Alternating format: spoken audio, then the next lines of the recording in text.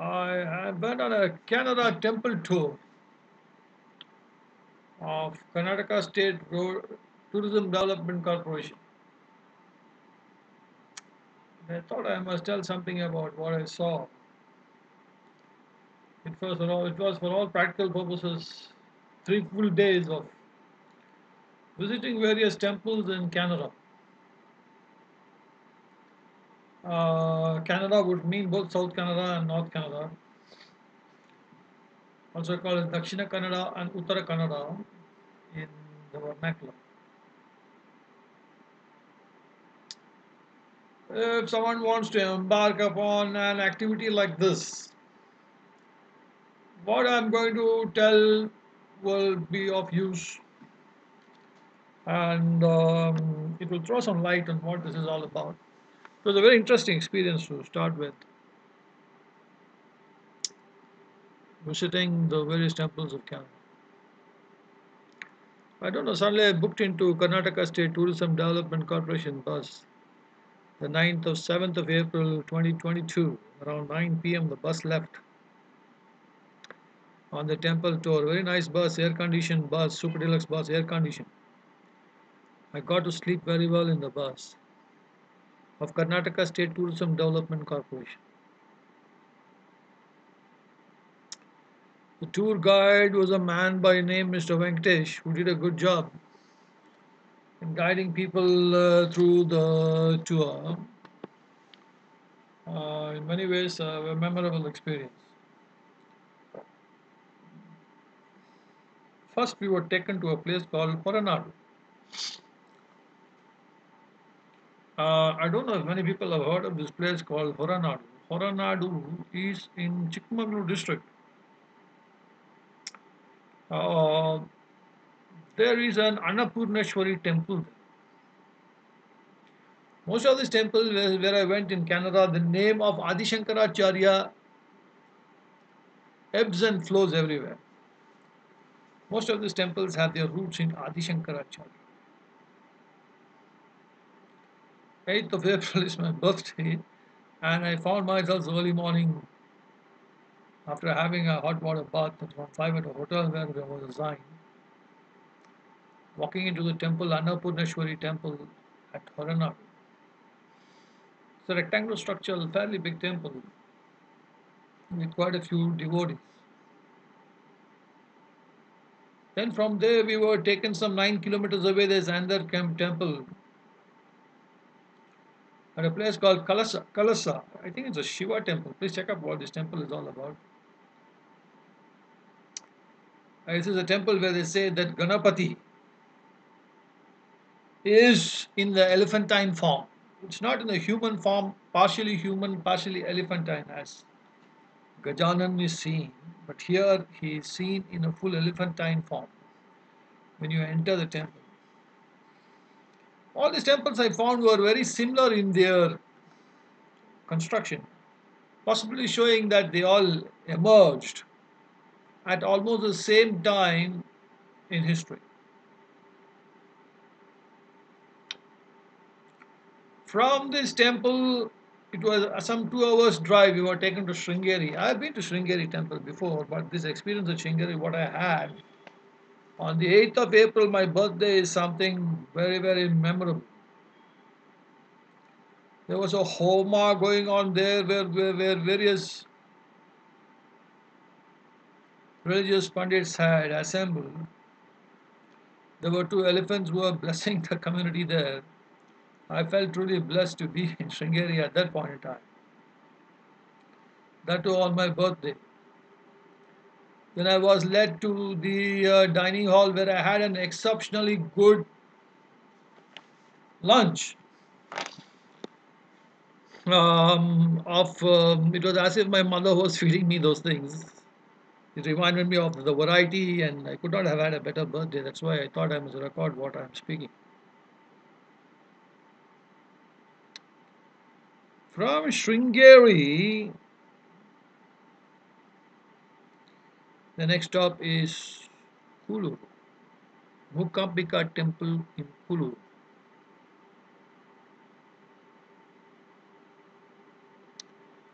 Am I right? Yes, I'm perfectly right.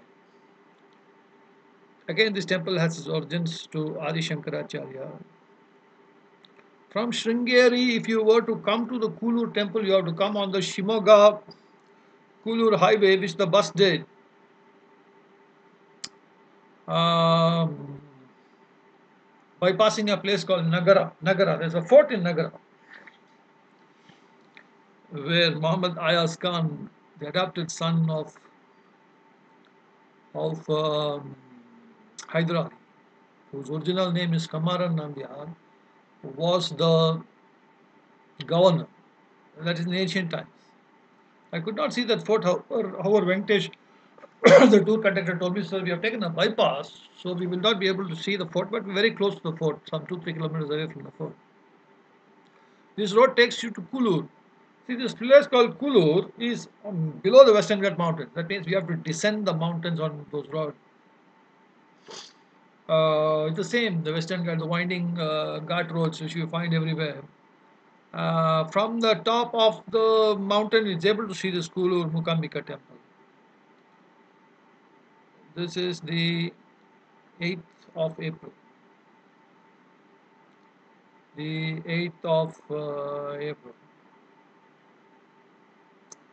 It's a wonderful. Yeah, by around 6:30 we were at the Kulur Mukambika temple. Again, it's a typical same kind of temple design and structure. Again, I must reiterate that all these temples largely came, appears to me, around the same period of time. It was very nice seeing the Kulur Mukambika temple. When I came out of the temple, there's an auditorium nearby where cultural show was going on. It's a very excellent experience. I sat there for nearly half an hour or more, seeing children performing various kinds of dances. And then the bus comes to Baindur, it's some 25 kilometers away, where we had to stay at a place called Ambika Palace in Baindur. It's some kind of three-star hotel, very posh hotel, around 10. But we had to wake up at 6 in the morning on our other leg of the journey. Early morning around 10, we are at the Murdeshwar temple, Murdeshwar Shiva temple. After Baindur, we come to Bhatkal. After Bhatkal is Murdeshwar. I've been to Murdeshwar before. I've seen Murdeshwar in full splendor. So I sat in the bus. I did not go out of the bus, just marveling the sea. Around 12 in the afternoon, we leave Murdeshwar towards a very interesting experience what I had. A place called Anegutti, which is few kilometers ahead of Kuntapur towards the Mangalore Road. Anegutte Vinayaka temple. I was very happy when I saw this temple. Very large Vinayaka temple, very well ordained temple. I saw the Aarti there very well performed. There was a large crowd and audience. Then again, I had a lunch there around 2 or 2:30 at the temple dining hall. And then very nice experience. Then we were set to Udupi Krishna temple. Where again stood in the queue. Definitely got a view of Udupi Krishna for a few seconds. All these temples, I found them highly popular, with a lot of people eager to go through the proceedings. From there, we went to the Malpe beach for the evening, and then from Malpe beach to Katil temple at Katil. Please find out what is the exact deity at this temple of Katil is very close. Please understand, Katil is a place in Mangalore city, near Mangalore city, close to Mulki, ahead of Kinigoli. I think it's on the Mulki Mudbidri highway, if I'm not totally wrong. But it is close to Kinigoli. Kinigoli. It's a nice temple. Again, I spent. I went there quite late in the night, around 8:30 or so, because I used to stay in. We were put in a hotel close by, so we could go to the temple anytime.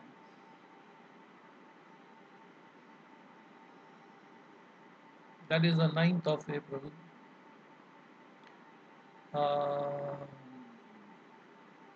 9th of April, we started at Mundeshwar, went at the end at Katil in Mangalore. Please check out what's the exact deity at Katil. I don't want to make any wrong statement, which I'm not very sure about.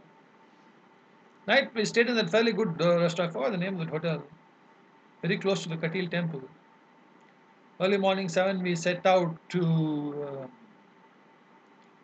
see the Kadri Manjunatha temple, which I've again seen before. But it was nice early morning walking to the temple. And came to Mangala Devi temple, which I am very much well acquainted with. I saw film actor Suman there. Film actor Suman. Um, I think it's the 10th of April. Yeah, 10th of April, early morning, 10th of April.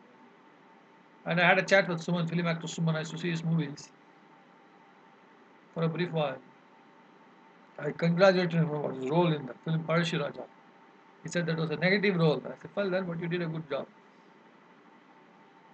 Then from Mangala Devi temple, the next stop is Dharmasthala. I wanted to see this place, Dharmasthala, very badly. Every time I travel to Mangalore, I see some signboard saying Dharmasthala. I don't know precisely where it is, but it's very close to the Mangalore, close to the Mangalore-Bangalore highway.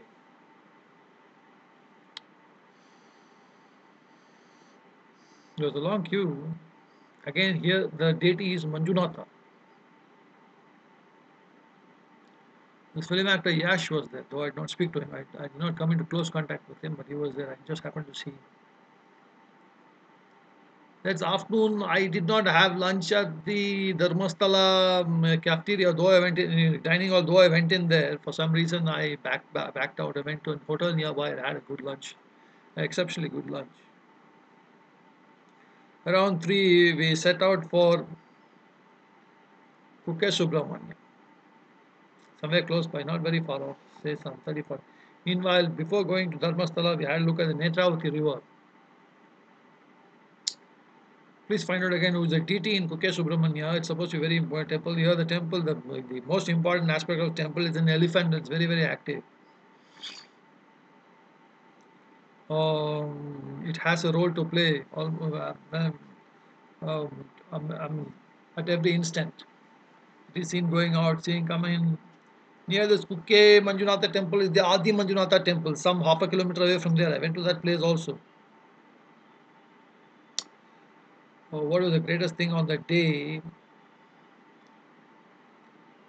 was that there was a temple nearby, which is the temple of Hanuman, where there was excellent bhajans being sung. I just sat there for the half an hour, wonderfully sung, beautiful temple, near the parking lot.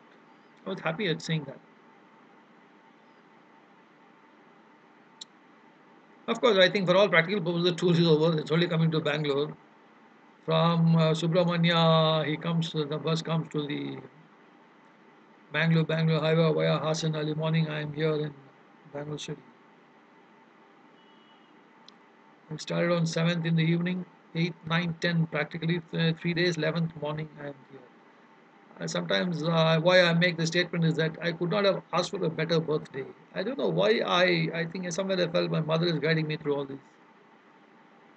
I don't know why I check. I never expected 8 would be such an 8th of April, such a fantabulous, a fantastic and memorable day because I spent my time um, largely in some kind of divine company, if you might say so, being blessed by 2 elephants on that day at Sringeri, seeing the homam, having excellent food at the Sringeri temple dining hall, and in many ways a very something that was long overdue. I got an insight.